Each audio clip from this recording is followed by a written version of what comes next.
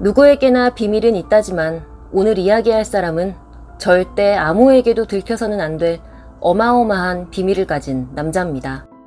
이 남자와 이 남자가 보인 행적들은 처음부터 끝까지 미스터리 투성인데요. 여러분은 이 사람의 진실을 어디까지 간파하실 수 있을까요? 주간악당, 아오모리현 하치노에 씨 일가족 사건 편입니다.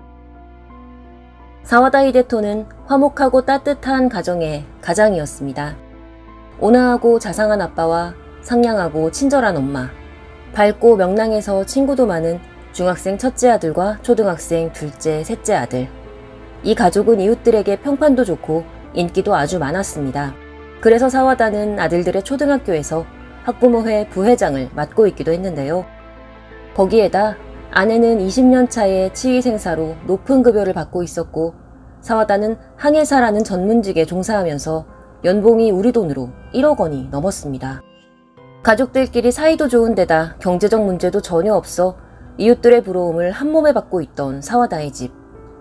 그런데 비극은 정말 예고 없이 찾아오나 봅니다. 2007년 6월 28일 오전 11시경 근처에 사는 친척은 사와다의 아파트 현관문 앞에 서 있었습니다.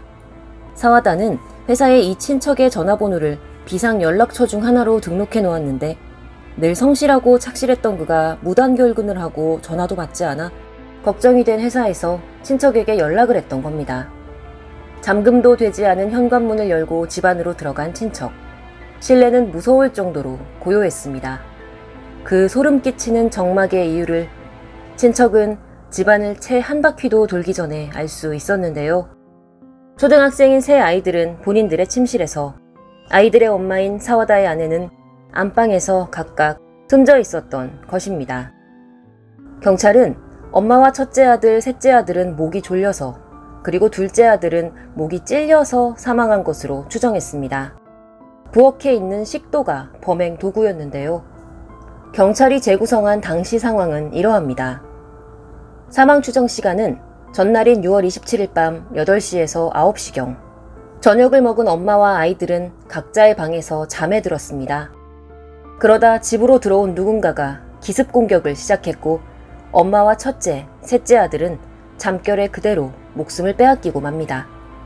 하지만 둘째 아들은 그만 잠에서 깨어났는데요.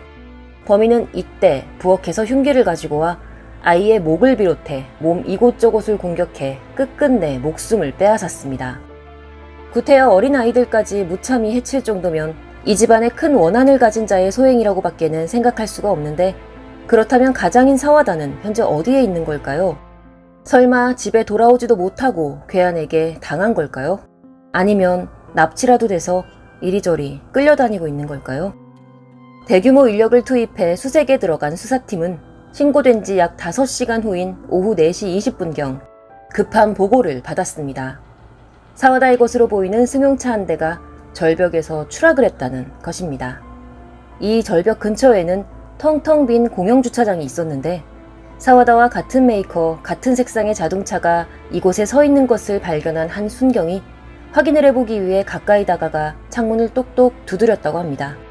그런데 순간 운전자는 창문을 여는 대신 재빨리 후진을 했습니다.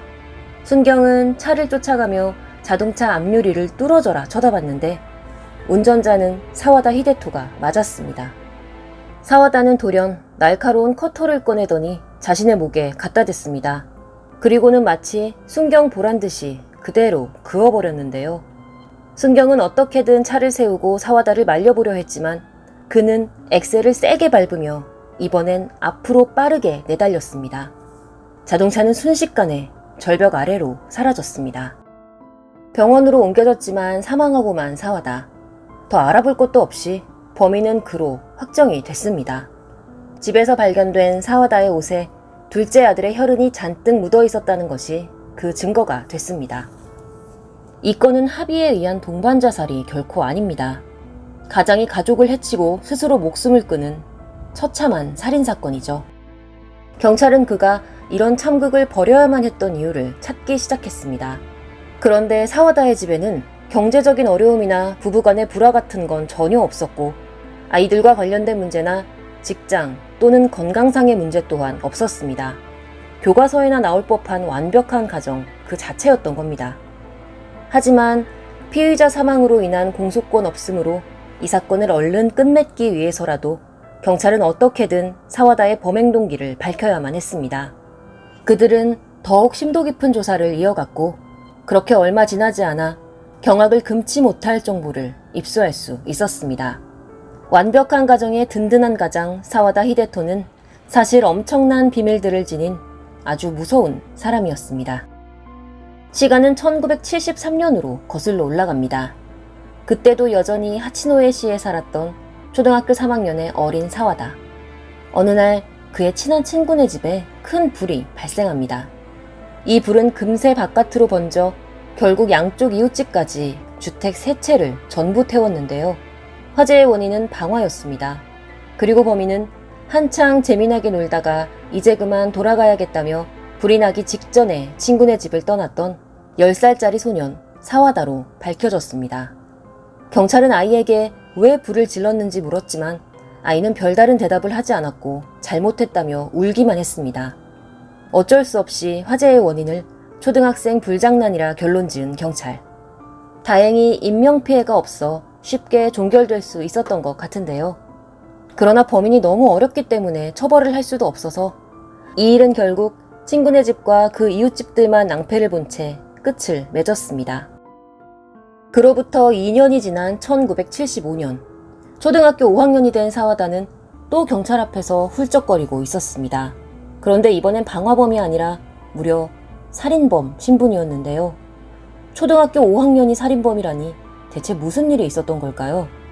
가까운 아파트에 사는 친척집에 놀러갔다가 귀가하던 길, 아파트 복도를 걷던 사와다는 현관문이 조금 열려있는 이웃집을 발견하고 도둑질을 하기 위해 집 안으로 몰래 들어갑니다.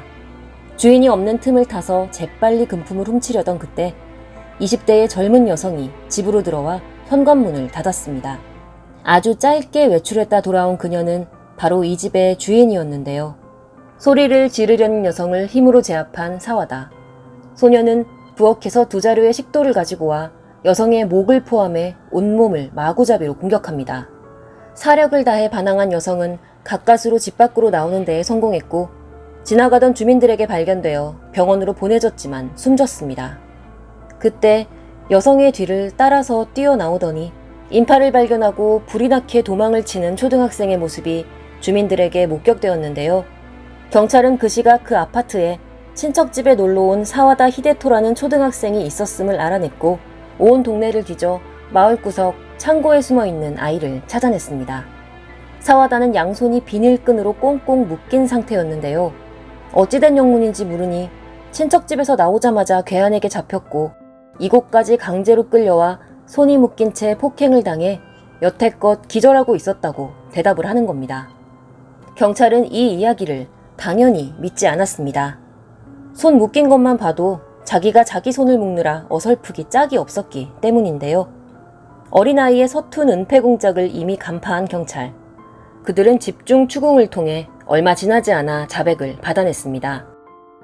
불과 초등학교 5학년밖에 되지 않은 소년이 일면식도 없는 여성을 식도 2자루를 휘둘러 살해한 뒤 단순히 범행을 부인하는 것을 넘어서 조작과 은폐까지 시도했던 믿을 수 없는 사건. 심지어 흉기 2개 중 1개는 칼날 부분이 꺾여 있기까지 했는데 이는 범인이 명백한 사리를 가지고 갖은 힘을 다해 피해자를 공격했다는 것을 의미합니다. 왜 이렇게까지 잔인해야 했냐고 경찰이 물었지만 소녀는 제대로 된 답변을 해주지 않았고 앞으로 자신이 어떤 벌을 받는지 몇 년이나 받는지에 대해서만 걱정했다고 전해집니다. 강도살인이라는 최고 수준의 강력범죄를 저질렀으나 12세 촉법소년이었던 사와다 히데토는 교도소가 아닌 소년보호관찰소로 가게 되었고 중학교 3학년 때까지 그곳에서 생활하다 풀려납니다. 이후 국가로부터 철저한 신변보호를 받으며 고등학교를 마친 그는 회사에 취직해 항해사로 일하던 중 치위생사인 아내를 만나 결혼을 했는데 아내가 그의 과거를 알고 있었는지 아닌지는 밝혀진 바가 없고 또 영원히 밝힐 수도 없게 되었습니다. 다만 아내 주변 사람들의 진술과 여러 가지 상황을 고려해 볼 때 그녀는 남편의 과거를 몰랐을 것으로 추정됩니다. 사와다의 비밀은 아직도 남았습니다. 그는 최근까지 한 사금융회사와 빈번하게 금전 거래를 했는데요. 규모가 우리 돈으로 수천만 원 수준이었습니다. 그 큰 돈을 빌렸다 갚았다 빌렸다 갚았다 반복하고 있는 겁니다. 급전이야 누구한테나 필요할 수 있다지만 안정적인 직장에서 연봉 1억 원을 넘게 받는 남자가 왜 일반 은행도 아닌 사금융회사에서 대출을 받고 있는 걸까요? 그보다 더 미스터리한 건 대체 그 돈을 어디에 썼고 또 어떻게 갚았는지 경찰이 아무리 조사를 해도 힌트조차 나오지 않았다는 사실입니다. 도박, 바람, 유흥, 투자, 사기 온갖 것들을 다 갖다 붙여봤지만 무엇 하나 사와다에게 해당되는 게 없었습니다. 이때 석연치 않은 일이 하나 더 드러나는데요. 바로 미해결 방화 사건입니다. 과거 이 사금융회사의 건물 입구에 누군가 불을 지르고 도망친 적이 있었는데 다행히 불길이 금방 잡히긴 했지만 자칫 어마어마한 인명피해를 낳을 뻔했고 그럼에도 불구하고 방화범이 누구인지는 밝히지 못한 상태였습니다. 경찰은 여러 가지 정황을 다시 한번 살펴본 뒤 사와다의 소행일 가능성이 충분하다고 주장했지만 분명한 물증을 확보하지는 못했기 때문에 결국 영구미제로 처리할 수밖에 없었다고 하네요. 그럼 다시 본 사건으로 돌아가서 아내와 새 아이들의 목숨을 빼앗은 뒤 다음날 오후 순경에게 목격이 될 때까지 사와다는 과연 무슨 짓을 하고 있었을까요? 어이없게도 그는 하치노에시 번화가에 자리한 빠찡코 오락실에서 늦게까지 게임을 했습니다. 그러다 새벽 2시 가게의 손님들이 모두 사라지자 더더욱 어이없게도 뜬금없는 강도질을 시도하는데요. 품고 있던 흉기로 오락실 직원들을 위협해 돈을 내놓으라고 협박했던 사와다. 하지만 직원들이 잽싸게 몸을 움직여 밖으로 도망치는 바람에 사와다는 단 한 푼도 챙길 수가 없었고 곧장 가게를 나와 자신의 차를 타고 빠르게 도주했습니다. 그러다 발견된 곳이 절벽 근처 주차장인 것입니다. 도대체 얘는 왜 강도질을 한 걸까요? 도피 자금 마련을 위해서였을까요? 하지만 진짜 돈이 급해서 이런 일을 한 거라면 가급적 한적한 곳에 있는 가게나 여자 혼자 근무하는 가게를 찾았어야 했습니다. 그래야 성공률이 높으니까요. 그런데도 그는 여기저기 CCTV가 덕지덕지 설치된 번화가 오락실에서 건장한 남자 직원 여러 명을 대상으로 강도를 시도했고 보기 좋게 실패한 뒤 도망쳤습니다. 왜 이런 무모한 범행을 시도했는지 경찰은 끝끝내 사와다의 의도를 밝혀낼 수가 없었고 당사자가 세상에서 사라졌으니 이 또한 영원한 수수께끼로 남고 말았습니다. 그가 가족 모두를 해친 것에 대해 일본에서는 여러 가지 추측이 난무하고 있는데요. 우연히 남편의 과거를 알게 된 아내가 이혼을 요구해 눈이 뒤집혀 저지른 일이라는 의견. 가족들 모르게 큰 빚에 시달리고 있다가 자포자기한 상태에서 벌인 짓이라는 의견. 게다가 타고난 사이코패스가 범죄 충동을 억누르다 어느 날 갑자기 터뜨려버렸다는 의견도 있습니다. 이 중 마지막 썰에 힘을 실어주는 사건 하나가 있는데요. 1993년 10월 하치노에시, 당시 사와다가 부모님과 함께 살던 집의 근처에서 여중생이 누군가에게 목숨을 빼앗기는 일이 발생합니다. 학교에서 귀가한 지 단 20분 만에 자기 집안에서 숨졌는데 범인은 아무런 금품도 챙기지 않고 유유히 현장을 떠났습니다. 여중생은 집 부엌에 있던 식도에 의해 목에 치명상을 입고 숨졌습니다. 그런데 범행에 직접 사용된 도구는 현장에 남아있지 않았고 사용한 흔적이 없는 식도 한 자루만 여중생 옆에 떨어져 있었습니다. 다시 말해 범인은 애당초 그 집 부엌에서 식도 2개를 가져온 것이죠. 범행 장소가 피해자의 집 아닌 점, 범행 도구가 식도 2개인 점, 목을 공격해 확실히 절명시켰다는 점, 그리고 돈이나 성 등이 주된 목적으로 보이지는 않는다는 점. 떠오르는 사건 있으시죠? 1975년 사와다가 초등학교 5학년 때 저질렀던 그 범행과 이 건은 여러 가지 면에서 흡사한 점이 꽤 많습니다. 참고로 이 여중생 사건은 범인이 잡히지 않아 공소시효 만료로 수사가 종결된 상태입니다. 만약 이것도 그의 짓이라면 1975년, 1993년, 그리고 2007년으로 이어지는 사이코패스의 연쇄 범죄로도 해석이 가능합니다. 중간중간 밝혀지지 않은 암수범죄가 있을지도 모를 일이고요. 문득 한국의 한 사형수가 남긴 말이 떠오르네요. 담배는 끊어도 살인은 못 끊는다. 머리끝부터 발끝까지 추악한 비밀로 가득했던 전대미문의 미스터리 악당 사와다 히데토. 생을 마감하는 그 순간까지 이기적이고 잔인했던 이 남자에게 안타깝게 희생당하신 분들의 명복을 빕니다. 답답한 미해결 사건임에도 불구하고 끝까지 시청해주신 주간악당 구독자 여러분, 좋은 일만 생기는 하루 보내시기를 바랍니다. 오늘도 진심으로 고맙습니다.